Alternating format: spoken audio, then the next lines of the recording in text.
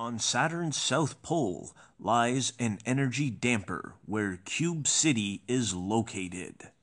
One day, an insane battle lord was transported to Cube City.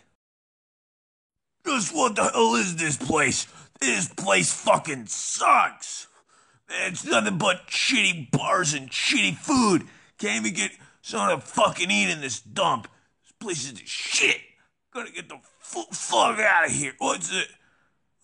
What, man, what's this supposed to be? Dog shit in an old Chinese newspaper? Haven't you ever heard of chicken breast, asshole? There's gotta be some fucking way out of this shithole. What's with this fucking energy barrier? I guess this is the way out. What kind of fucking shitty planet is this? What is this, like -7 atmospheres out here?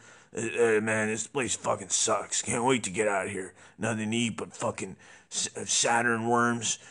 Saturn worms, I've got fucking poison. Fucking hate everything. Hate everything so much. The dying battle warrior's immense hatred attracted a space vulture which then consumed him and gained his powers and hatred, thus turning him into a vulture man, who then ate more Saturn worms and increased his power till he became a cosmic being, known as the Vulture King.